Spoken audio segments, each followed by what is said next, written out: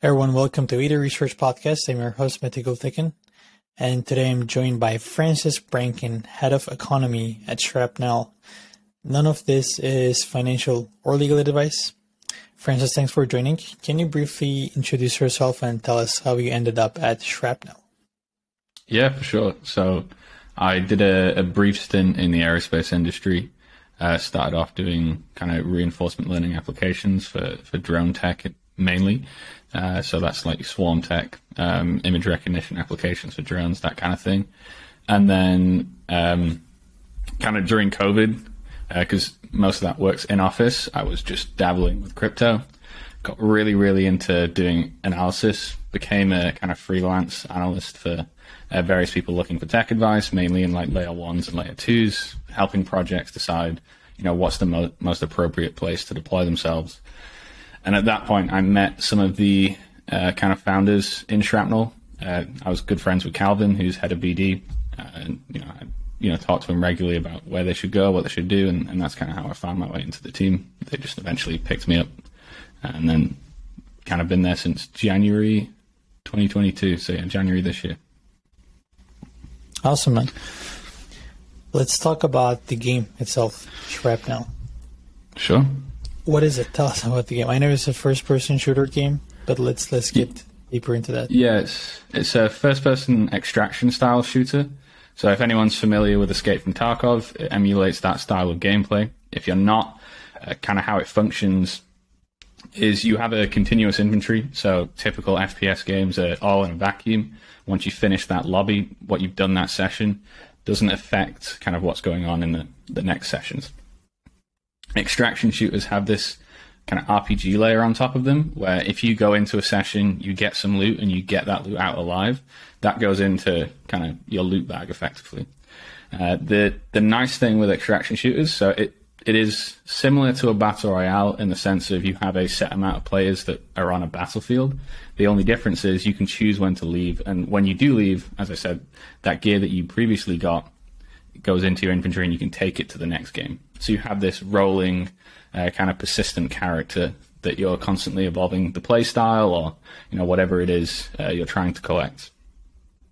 And it does kind of one, I think, key thing for the gamer. If you look at battle royale games, you've got like a 1 in 100 chance of winning if everyone had an even skill level. With extraction shooters, it's much more dynamic. You can set your own win conditions. Some people might be going in to get as many kills as possible. Some people might be going in to gear up for the next 3 games. They're looking for specific items so they can have their favorite loadout. Some people might just be going in so they can kind of practice and acquire more loot and figure a new strategy out. So everyone can go in with a different purpose. It's not just, I want to be the last alive.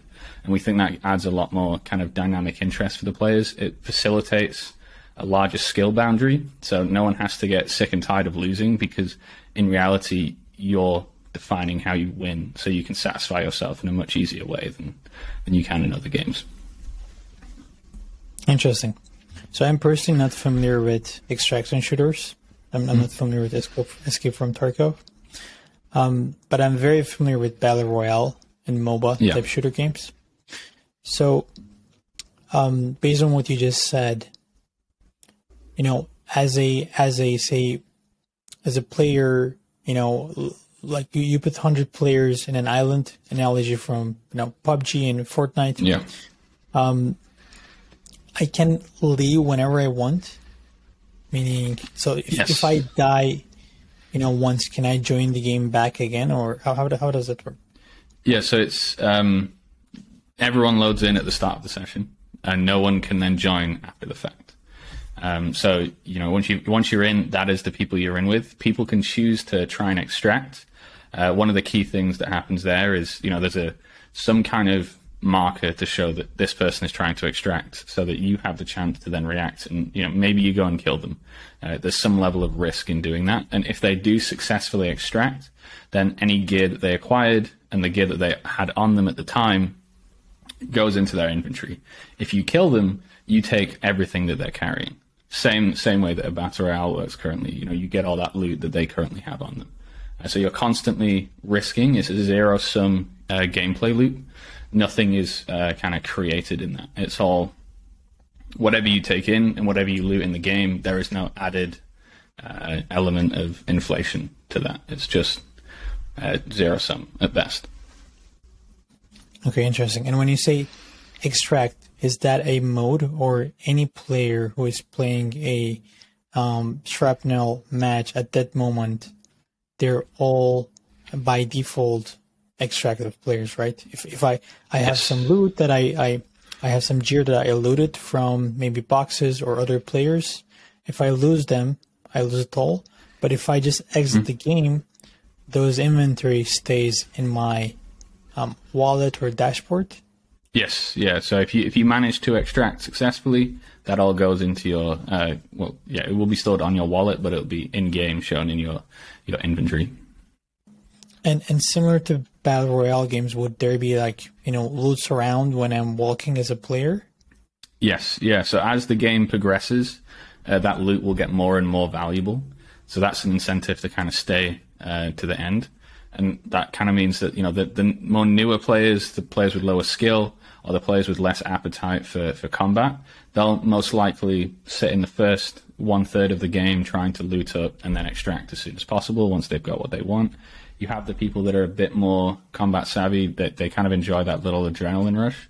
They'll stay in for the second third of the game, and then that final third is where you have your best players, or the people with that highest risk appetite, that are going after the best loot. And that kind of emulates the same structure as poker, where you get the option to leave and reduce kind of your risk that you're exposed to on each, the flop, the turn, and the river. And it's taking that style and putting it into a shooter is a good way to have an analogy for that. Got it. So I do see a scenario where there are some players who just want to extract, right? They don't want to take a lot of risks. They're just playing. They're just looking around for loot that they can open and extract without getting killed, and then they're going to leave the game. Is that possible? That is possible. Yeah, what we want to do is facilitate as many play styles as possible. We even want to facilitate the type of people that don't want to engage in combat. They just want to sneak around and stay to the end maybe, and then pick someone off. The kind of philosophy that we've got as a studio is to make sure that however you want to play the game, you have the agency to decide to do that. If you're someone that just wants to loot up at the start, not fight anyone and leave, if you're someone that wants to go gung-ho and try and kill as many people as possible, you can do that as well. Like we want to balance the game so that anyone really has the chance to play. Got it. And if I'm a good player, if I'm a good shooter player, I might be, let's say I have ended up, let's say the game started with 100 players and I ended up in the last 20, and now it's really high stakes, right? I'm in the map with really good, let's say, shooter players. Of course, we're making assumptions, and I have looted so far a good amount of inventory, and there are good rewards as well. But there, I guess that poker table analogy makes a lot of sense, right? I might fold. I might just say this is enough and go back home and keep the inventory I have, or I can just double down on exactly more. Exactly. It's completely up to the player to decide at what point they want to get out. I know that you've not played Escape from Tarkov, but the way their game works is it's constantly like maximum tension the whole way through, just flatlined, your heart's racing the whole time. We want to kind of have a cadence where it slowly builds up, and then you can choose to jump off at whatever point that you want to. So as you said, like you can de-risk at whatever point in the game you decide, hey, this is enough for me. I've got what I wanted. I'm just going to try and get out. Yeah. I mean, the shooter games are mostly about the adrenaline boost, right? Exactly, so exactly. It does make a lot of sense. Yeah. That's one thing we wanted to be able to do, is facilitate as many kind of types of players as possible. So having that continuously increasing suspension with the continuously increasing risk, and then giving the better players, they have to do certain things to set up to be able to play in the later game. You have different types of kits where you might have to collect in-game resources to power your character up so they are able to fight at the later stages. Giving people things to do so that they can get to the point of suspension that they want and have the adrenaline rush that they desire, without having everyone sat at max heart rate the whole time. That's not what you want. You want to give people periods, ups and downs of that, so that they can play for a long period of time and enjoy it. Yeah, definitely. How many players would be per each match? So we have a very in-depth user-generated content system, and we'll be letting the map creators decide how many players they want between the numbers of 10 and 40. So they can design the flow for that map and how they want players to play it, and also the size, which will be key for deciding, is it 10, is it 40, is it 20, what number is that? And how long will the average game last? We're anticipating the longest the game should go is around 45 minutes. We can, obviously you have the autonomy to leave when you want, but the point where we're going to make the environment so deadly that it's difficult to extract, almost even impossible, would be around that 45-minute mark. Which is a pretty long yes. time, right? Yeah. But so that'll be, if no one's deciding to extract, there's no gun battles, that's kind of what we're looking at. But that's a dynamic number where, say, in the first 10 minutes, it's a 20-player game and 18 players leave. Well, we're going to kickstart the end game with the best loot at that point already. It's not going to be, now I have to wait for another 35 minutes before the good stuff happens. So it's balancing with the player base as well, but max time we're looking at, if it's a low combat, everyone's sneaking around, no one's trying to extract, you're looking at around 45 minutes at max time, but you're probably going to see closer to 20, 25 type of thing. When you use the word extract, you mean the PvP battle where someone ends up dying, right? I mean the actual event of extracting. So, for example, it could be shooting a flare in the air, a helicopter comes to pick you up, could be getting on one of the drop ships, that type of thing. Not actually engaging in PvP combat. These are, when you're extracting, it's I have collected something, whether it's through combat, whether it's through finding gear on the map, and you're actually participating in an extraction event, which, as I said, could be a helicopter picking you up, could be a drop ship that you get on and escape through that. What do you mean by helicopter picking you up? Is it like are they going to PvE enemies as well? Well, so this would be, something flies over, you rappel up a rope type of thing. Other people can see that, so there is risk in extraction. You don't just get to go, okay, cool, I've got all the stuff I want, now I'm going to leave risk-free. That's not how it works. There are events that will trigger to make it so players can see, hey, this person is trying to leave. And the later you get into the game, the more risky that becomes, because the more those players are incentivized to be like, okay, this dude might have some really good stuff, and they might try and kill you during that. So you have to be tactical with how you extract from the sessions as well. Oh, and is that the only way to leave the game? Leaving with a helicopter? Oh. Was that not necessarily a helicopter? That's just an example, but drop ships, that type of thing, where you have to get somewhere to a place where someone could pick you up, or you have to complete a certain event so that you can store your loot and take it home with you effectively. So you can't just turn off your computer and assume that all your inventory is going to end up in your wallet. No. You've got to assess the risks. Is this the right time? Am I in the right place? Is there, a lot of people around me right now? Am I going to kind of trigger everyone to turn around and come start a gunfight with me? You've got to weigh up all of that if you want to actually leave the session. And as you progress through the game, is it a bit like in games like Dota or League of Legends, where your hero or character is getting upgraded inside that game? Yeah, we have. So there's different ways that you can design your loadouts. Some loadouts you might come in and it's very early game focused, and it's all about just killing as many people as possible at the start and trying to take their loot. Some loadouts are about collecting resources in the map, so you can kind of build that power level up, and it is focused mainly around getting to that end game. And then obviously you have the mid game points. So as someone building your gear and your kind of play style, there is that element. And then outside the actual game itself, similar to a lot of FPSs, you have a character progression arc where we have things like persistent injuries. So say you get shot in the arm a lot, it might actually affect how your recoil works. You can heal that up, but there's the idea that you have this character that you're continuously playing with that is either taking damage or getting upgraded based on how you play. So it actually makes you think about when you're engaging a lot more, because it's like, hey, me and this person could have a gunfight right now, but if they shoot me in the leg too much, maybe I'll run slower. So there's a lot of this going on in terms of decision making. So there's both that in-game gear aspect, which you were alluding to with like League of Legends with early, mid, late game characters, and then there's also the persistent character, which is outside of the game, which you're trying to level up and make sure that they're as powerful as possible.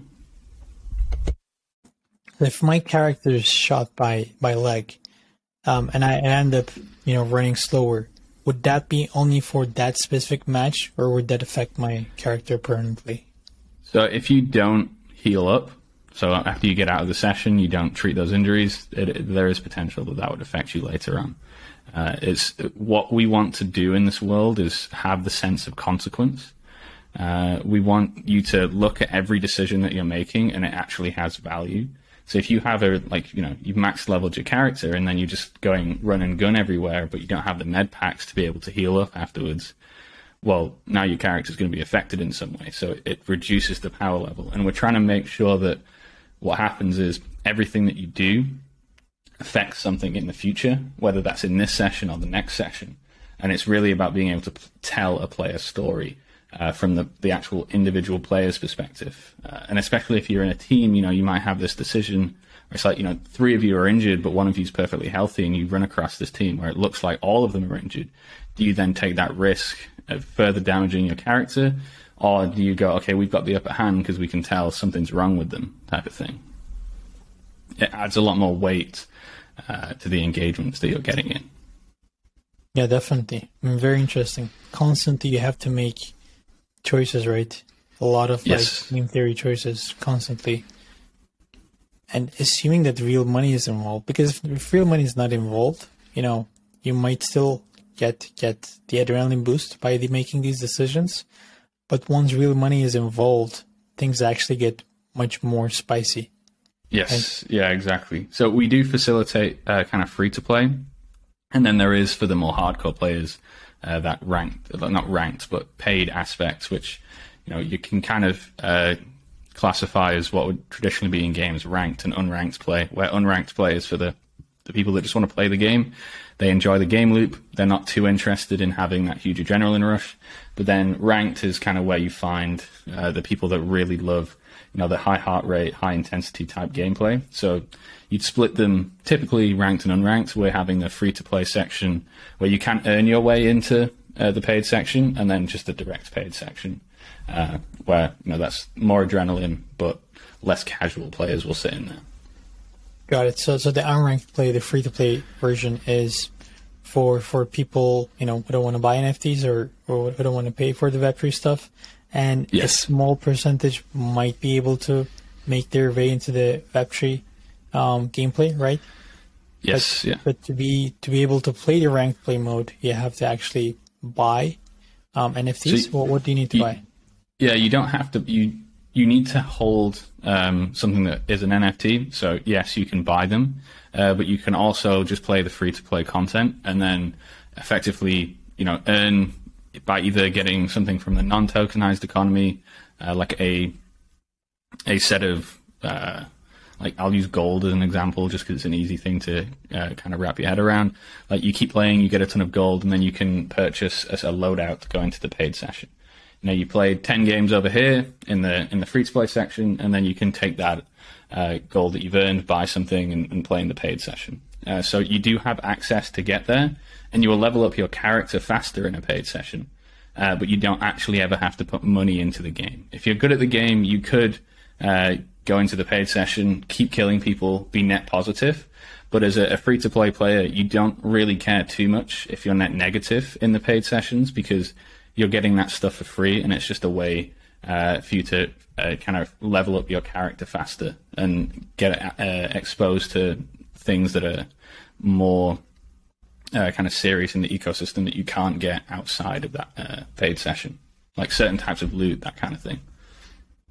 And also the potential to extract and be able to sell some of that gear into the market if that's your thing, or try and get good enough so that you can keep amassing more loot and progressing in kind of the ranked section of the play. Got it. Can you walk us through a Web3 player's journey? I want to buy whatever is necessary, and I want to play the ranked play.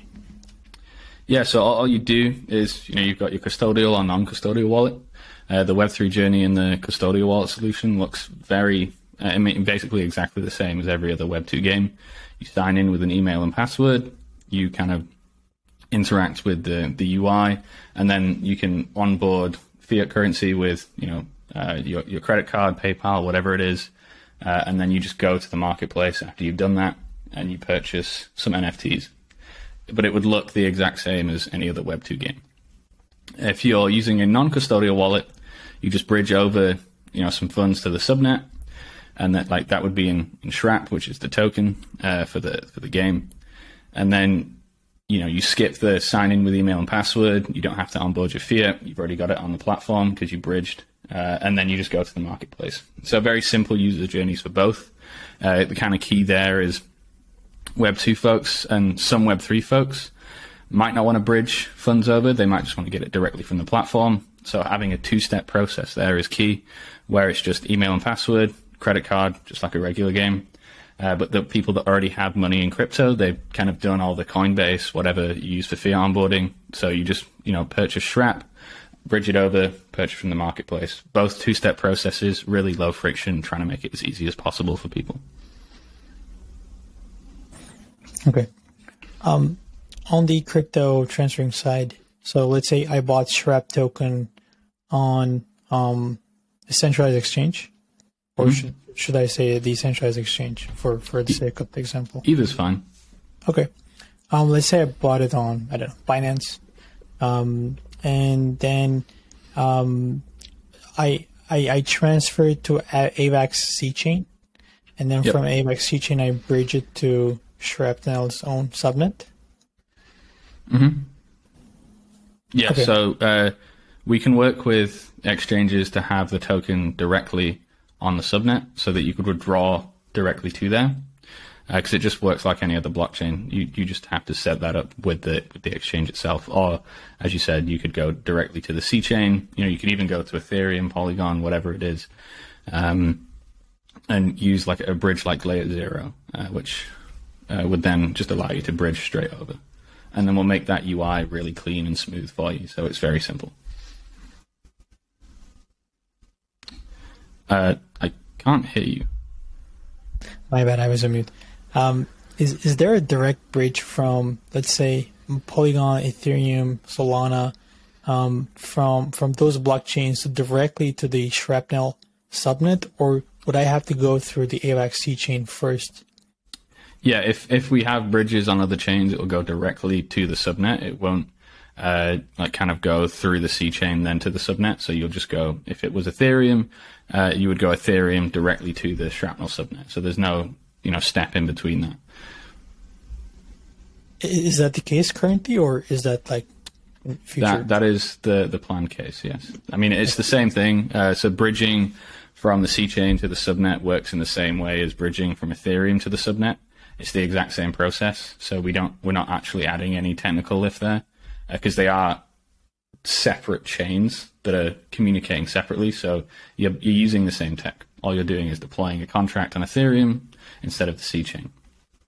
Yeah, I guess it's more about, especially on the centralized exchange side, more about them approving it, because I remember it took them a long time to even approve the C chain. First they approved the X chain, and C chain. Got it. Okay. And so in terms of NFTs, what are the different sets of NFTs? And when I ask this, I'm not asking like, there can be hero A and hero B. I'm more like interested in, maybe there are like hero NFTs and the weapon NFTs and armor NFTs, ammunition NFTs. How did you segment the NFTs like that? Yeah, so everything is an NFT other than bullets and consumables. So you have your gear. You mentioned your kind of heroes, or what we're calling characters. If you level that up enough, you can kind of lock it in as an NFT and have that in what we're referring to as your kind of base. But the gear is all NFTs that is tradable on the marketplace. Idea being, this is for the paid session. The idea being that if you're you can monetize being good at the game, and also provides liquidity for people to kind of get into the game itself. Then on the kind of creator side, because we're a UGC oriented platform where we want players to create content for the game itself, you have maps, which is, an entire map asset that you can play. You have what we're referring to as prefabs, which could be anything from a bridge to an entire block of buildings to, just a rock or a pebble that you've made. So they are objects that go into the map to create the entire experience. And then you have on the kind of vanity section side, a skin, which, is a wrapper for the body of a rifle, the scope, whatever it is, all the way down to like decals, which is just, it could be a straight line. Stickers, which could be a straight line, and then decals, which is like a combination of stickers to make some kind of pattern. So we have NFTs in the creator section for maps, NFTs in the skin section, and just your basic gear NFTs, which will be the weapon itself, the helmet, the body, the legs, that type of thing. Why did you decide to go with NFTs for the creators? So we did that so that we could attribute royalties to the people that made that content. It also gives them a chance to, if interoperability becomes a thing, they have all the information they need to take it into another game. They have the actual UE5 file, pinned to the NFT, and then also their kind of creator address that they want the royalties paid to. And I think one thing that we're trying to do differently is they can set their own terms. So if you make an entire map or an entire skin, you can set the royalty structure for people to use that or purchase that content straight outright from you. So for example, you could have a skin where it's either $5 up front, or if someone wants to go and customize it further and then make future secondaries, they have to pay 50% of all the revenue they generate actually goes to you instead of them. So it's about giving creators the freedom and the choice to monetize. If they don't want to do that, they don't have to, but it's much easier with NFTs, and it's much more transparent that way, so people know what they're interacting with. Yeah, that makes sense. But it's also it also comes with a cost, right? Like now they have to actually pay for buying the building versus they have to mint it. But it also means that you could set your the value of your work to free if you want to. If you're just someone that wants to make content, that's what you enjoy doing, you don't really care about monetization, you can do that. But there are kind of some people that will spend tens, maybe hundreds of hours building something, and it could become extremely popular. Like you saw this a lot in CSGO and StarCraft and Warcraft. A lot of people made a lot of content, but those people that made some of the best content never made any money. And if they wanted to do that without the way we're designing the platform, they can. If they don't want to do that, they don't have to. There's the approach that it's your choice. Do whatever you want. Got it. And these buildings, are they going to be limited in supply? No. So it's you pay the mint fee. You can do whatever you want with it. We're just kind of, you're paying to effectively store it and have it called as much as you want. So there could be 1 million maps that get minted. There could be 10 million buildings. We're not going to limit the supply of that. Got it. Okay. Then it makes a lot of sense. It's more like an identifier rather than an economic. Yes. Yeah. So we're using it so that the players can have kind of a recollection of what they've made. They can also, correctly earn or be attributed revenue based on what they're doing in the game itself. Got it. That makes sense. Okay. So let's go back to the example where I want to play the game. I go to the website marketplace. I bought a hero, some gear, some armor, and let's say I spent like $200, right?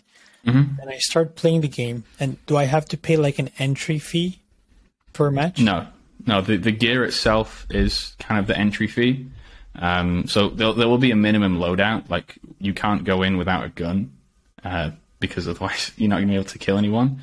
And you could also enter, if you don't have a gun, you could enter completely naked and you've not actually paid to get into the paid session type of thing. There is the idea of a minimum entry, but it's the minimum entry required to actually engage in combat is the way to think about it. But yeah, so there there is no other limits. There's nothing stopping you from playing the free session. But if you go onto the marketplace, spend $200, you could jump into a paid session. One of the things that we're trying to do is make sure that the risk reward is balanced, whilst also balancing the entertainment. So say I queue up with $1, you queue up with 10. It's very unlikely that we'll match together, because the only way to make that fair is for you to be exposed to $10 of potential value gained and me to 1. And if we keep running into each other, that means that 10 times you should kill me and 1 time I should kill you. So you'll also have, similar to how poker does table stakes, doing that within the game of Shrapnel itself, to make sure it's still entertaining regardless of how much you paid to get into that session. And I guess that's going to be matchmaking based on the value of your NFTs, right? Yes, exactly. Okay. You said you need a minimum of a gun, right? Yeah, so you need the minimum kind of set of gear to actually engage in combat, which would be a gun. And what about the hero? So the characters you don't necessarily need to buy. You will have a set of base level characters that you can either choose to level up or not level up, and you can just choose those. Those are completely free. That's more of the RPG progression, so you don't actually have to go and buy them. It's more something similar to World of Warcraft. You can pay for that boost to get to level 100, whatever it is in the current patch, or you can level it up yourself. But they're always free at the base. You don't have to pay at all for that. So the only fee to get into a paid session is the gear. Then, why would anyone buy the characters? Because, if someone's had 20 hours worth of combat experience with their character, their reflexes will be a bit sharper. They might be faster. They could run for longer. They might have, when they aim down sight, that could happen quicker. There's a ton of just experience style boosts that you could give. So having the best character might be something that's of use to someone. Or what could have happened is, you could have a really old character that you've not healed, so they have a ton of permanent injuries, and you need to start leveling up again because this dude got shot in the leg so much and you never healed him, and now it's busted and he's running really slow, or he can't run for that long, or he can't carry that much even. How are you thinking about the average character ownership per player, in a sense that you mentioned that there would be different loadouts for those that want to play early game, want to collect, want to play late game. If I own a character, would I be able to craft through some maybe items, through some potions? Would I be able to craft the different loadout, or would I have to buy different characters? Yeah, so when you're in the system we've got, you can break guns exist in different tiers, and you can break those down into their actual individual components, where those components can be mixed and matched to make guns that would fit various play styles. You wouldn't be able to mix pistol components with an AR component, but it is the idea that you can maybe increase the firing rate on your SMG because you like to be upfront and personal, but you don't want to have, and you're okay with recoil, or you could reduce the fire rate, or maybe add some stock to keep the the recoil low. So there's a ton of stuff that we can do in terms of the player crafting side, so that when you acquire gear, you might be looking for a specific piece because it has something that when you break it down, you can add it to your weapon and it more better fits your play style. So that's where the more digging into the RPG section comes in. You might go into a session looking for specific pieces to build up your gear. And that might take 3 sessions of, trying to acquire different parts of a loadout before you go, okay, cool, I have the thing that I want to play with, let me go in. Got it. That makes sense. Okay, so going back to my example, I bought $200 worth NFTs. I'm very excited. I'm going to play my first match. I have the necessary, minimum NFT requirements. And then the second minute, I get killed, right? Do I lose everything I just bought? Yeah, if you bought vanity items, no. But if you bought $200 worth of NFTs and went into the game with all of them, yes. At that point, you have lost everything. Zero-sum games can be painful if you don't manage your risk correctly. Hopefully, what someone would do is, if they bought $200 of NFTs, they would buy that to play 200 individual games with, as opposed to, spending the whole bank on playing one game. And that is obviously something on our side that we'll be communicating to people. It's like, hey, this is something you're going to lose. Are you okay with that if you die? Even the characters are gone? No, the characters would remain. But, they could... That's something where you have to heal them up again, which kind of comes into the injuries and that side of things. Got it. I mean, in that case, it would be important for the NFTs that would be gone to be relatively affordable, right? So yes, yeah. Do you have a plan on capping the prices of the NFTs? Yeah, so one of the things that we want to do is kind of market make on the lowest tier of gear, so that if someone's paying to get in, it is always going to be somewhat the same price, and that also helps, especially on the Web 2 side. Those people don't have to worry about speculating on gear price if they're paying to get into the session. They know, hey, I can always enter. I'm just going to use arbitrary numbers here. I can always enter for $1, and I can always leave for 95 cents. And what we'll do is say, because it's going to be an order book style marketplace, say there's no people offering gear below $1, we'll just mint it for people when they want to buy in at $1. And then if there's no one purchasing at 95 cents, we'll turn around and be the buyer of last resort as well. So it keeps it range bound, so it allows players to trade between each other, but it stops, running into problems like Axie and Crabada had, where you can have assets that are over $800 just to get into the game. But it also stops that, hey, I just spent $200 on the game, I woke up the next day and everything's worth $100 and I haven't even played yet. There's keeping it within a certain level of tolerance for the players, so that there is consistency. Because I think that is the main fear that a lot of people will have, especially coming from Web 2, is how are you going to keep these assets consistent? And it is very simple. We'll sell it to you, but we'll also buy it off you. Simple as that. Okay, so let's elaborate on that maybe with a simple example. Let's say there's a gun, right? You wanna have a price target of around $1, but you give you don't mind the range of 95 cents to $1.05, right? Yes. Whenever, let's say I bought the gun at $1 and I want to sell it, but there's not enough demand, and actually the demand is going down. A lot of people want to sell, and now it's trading at 95 cents. You use your own treasury funds to buy, market make, so that it doesn't drop below 95 cents, right? Exactly. And whenever there's a lot of demand, and that the gun's now trading at, on the secondary market, is trading at 1.5 cents, and there's even more demand, and it looks like it's going to go up. What you do is do you mint more and sell it to the market, or do you enable players to mint through mint and stuff? So it would effectively look like an infinite sell wall at $1.05. So from the player side, they're basically minting gear on demand because there isn't enough to satiate that demand, and it's the same on the 95 cent side. To the player, it looks like an infinite buy wall where they can just sell as much into that as possible. On our end, we are minting for them on demand and then burning it as soon as we purchase it off them. Yeah, I mean, so the price capping idea, I like it because, I mean, first of all, I like the stability idea.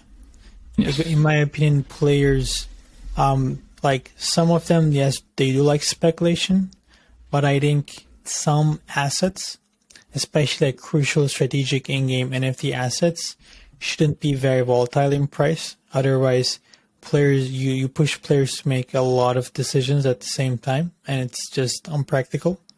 Exactly. So I love this idea of stability, and I love the idea of like you almost becoming this like central bank and just minting more, or like buying back, doing all these open market operations. And I also do really like the price capping idea. However, the price floor idea, I think that is kind of risky, just because it does remind me of Luna in a sense that, if a couple of hedge funds just try to break down that peg for multiple, NFTs, they might deplete your treasury. Yeah, so one of the benefits of the way the game works, so at best it is zero sum, which means for a weapon to exist, it would have had to at least been minted once, and therefore, say it's for every $1 brought in or one gun brought in, on average, 0.95 is brought out, or 0.9 is brought out. That means that we will be minting more than will be burning, because some will actually get burned in session as opposed to through the market. So the treasury would always have more in it than we'd need to actually purchase and make sure the floor is stable. Because unfortunately, we have the difference between us and Luna is it's not one-to-one.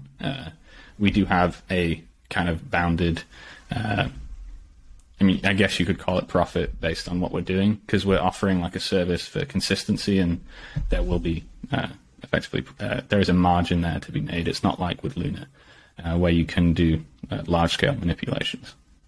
Yeah, and again, I agree with you. The gun market is not going to be billions of dollars, right?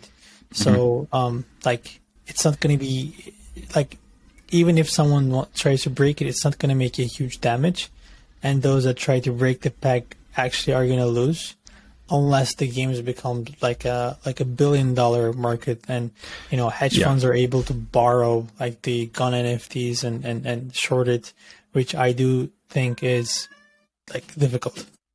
Yeah, it's going to be extremely difficult to attempt to execute that, and that is something that we're aware that could happen, and there are measures kind of in place.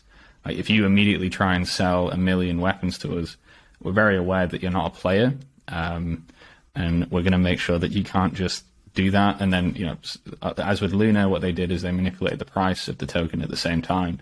So there's a lot of factors that come into play, and we're very kind of astute when it comes to potential problems that kind of happen in economic models like this. Got it. Yeah, good to hear that. And in terms of the loots produced, so when you say zero-sum game, in a sense that if we're both playing and you kill me, you get all the items I have. Yes. So your earnings are my loss. It's a zero-sum. But what you said is that there are going to be some loots around the game as you discover. How are you thinking about that? Because as you will be minting more assets for each game, and that will just create more inflation, no? Yeah, so there's the aspect of player capacity, so what you can physically carry based on the loadout that you've taken in or the way that you've developed your character. And then there is kind of the drop ships is what I'll use as the example. You can get, which are the things that people use to put their gear in and get out of the session. You can put weight limits on those. So on aggregate, what you're aiming for is a net neutral or net deflationary ecosystem, and you would do that with both the drop ships and the player carrying capacity. But if you look at a game like Tarkov and most extraction shooters, typically what you actually end up with is roughly for every one brought in, 0.2 is brought out. So what you're really trying to facilitate is actually inflation. You want to be giving gifts out as much as possible, making it easier for people to extract. But yeah, we're designing it so that we have all the controls to make sure inflation beyond an increase in assets is never a problem. To the point where we have the systems in place, so if the game is aggressively net deflationary, we can make the adjustments, but also that we're protected and we never turn it into a game where inflation runs wild and we can't control it. Got it. That makes sense. Yeah, the fact that you can carry everything actually makes things much easier, right? You can model exactly. out. Yeah. It also keeps it realistic, because if it's not like Minecraft where you can carry 5 metric tons of gold. We want to have a realistic style shooter where there's only so many things that you can put in a backpack. Yeah, and I assume that like we discussed, matchmaking of matching players who have $20 worth assets with similar levels. Probably the loots that one can extract would be at similar values, right? Yes, exactly, because it's all about exposing people to that risk-reward balance, and making sure that if you're going into a $1 session, the loot kind of emulates that you brought $1 in. If you're going into the $20 session, the loot emulates that you brought $20 in, as well as the players as well. Because you can class players as loot. They're just moving and shooting at you. Okay. Going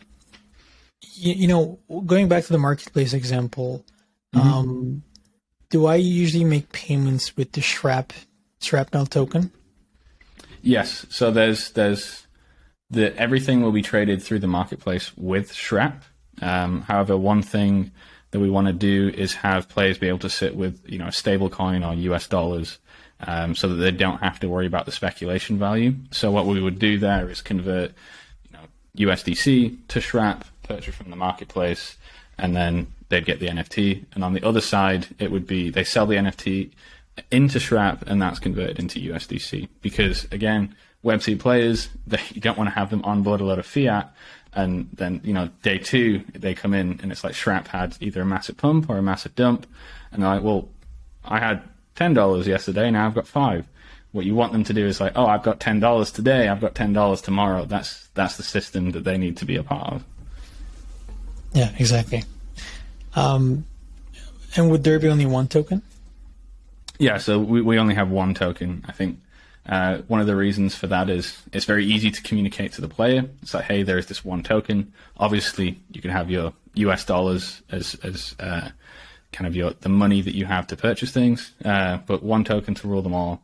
Mainly because if you look at something like Axie, what you're doing is separating a player class who are earning SLP to the investor class who are earning AXS, and there is some kind of down governance properties to the investor class, and you're separating the people that are playing the game for entertainment and the people that are trying to extract as much value from people playing the game as possible, and that's not a mutually beneficial. Like they're not working together in tandem there; they're actually working in opposite ends. So all of that decision goes to the player base as opposed to the investor base for us. Okay. What is going to be the utility of the Shrapnel token?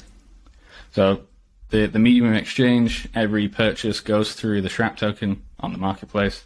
It's also, we have DAO governance incentives, so not kind of nebulous activities that don't really make much sense. What we're doing is we're letting players decide on the creator portion what is good content and what is bad content.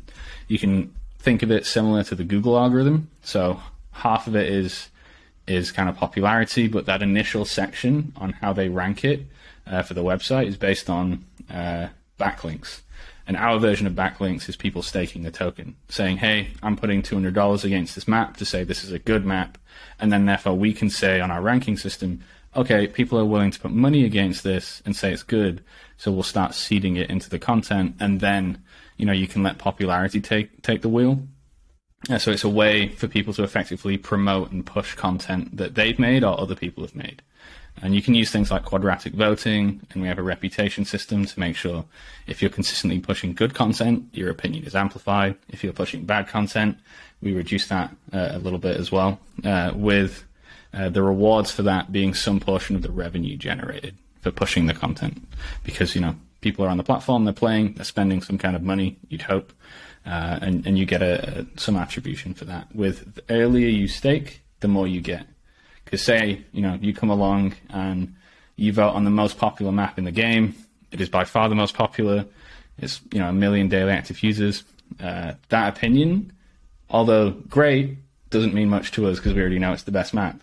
But if you go out and you're the first person to stake on a piece of content and it then becomes the most popular map, your opinion was extremely valuable as it kickstarted that process for us to have that content on the platform. So you would get a much greater share of the rewards than someone that comes in later on.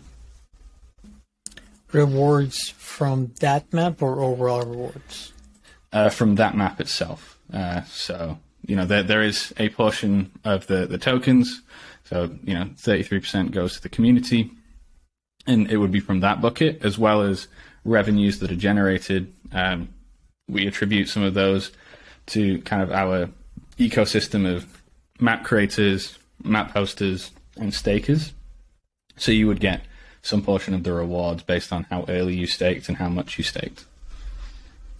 Interesting. Yeah, that makes a lot of sense. To reward activity.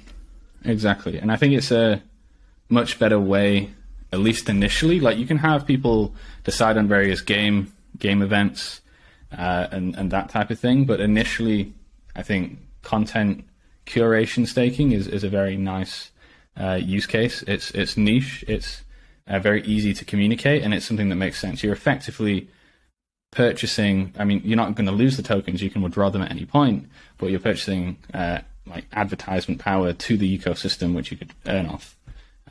Like later down the line, what we can do is you can make game related decisions, but I think that's going to be more kind of towards your reputation system. For example, if you play 10,000 hours of the game, well, we're really going to respect your opinion because you know the game inside out. If you played 10 hours of the game, well, that's another question. You know, you could make a decision and you don't really know what you're talking about. And then, you know, you also have the creator side and the player side.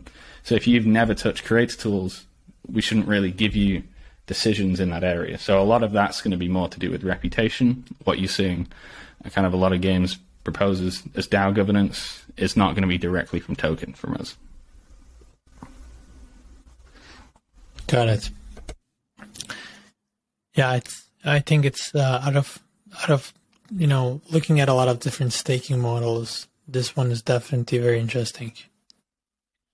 Yeah, I think one of the key things we want to do is make sure that anytime you're receiving value from us, it is when you have created value on the platform.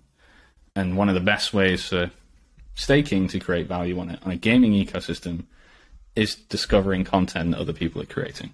Because at the end of the day, that keeps people on the game because there's more fun content, there's a diverse selection, and that is great value for us, and therefore we can reward you for it.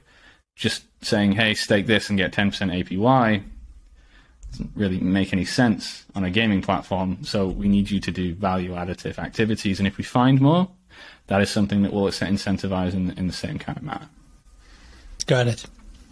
Okay, and going back to the SHRAP token, you know, it's going to be the medium of exchange, but also it's going to accrue the value, right? So, for example, whenever there's a price cap and you guys decide that you are minting a new gun and selling it to the market, that would be, you know, those earnings would be paid in SHRAP token, and that those earnings would accumulate in the treasury, right? Yes. So any minting of content, any market making activities that we do, all of that would accrue, like increase the token value in some capacity, as well as a network. We use SHRAP, like, you know, typically like any layer 1 or layer 2 does.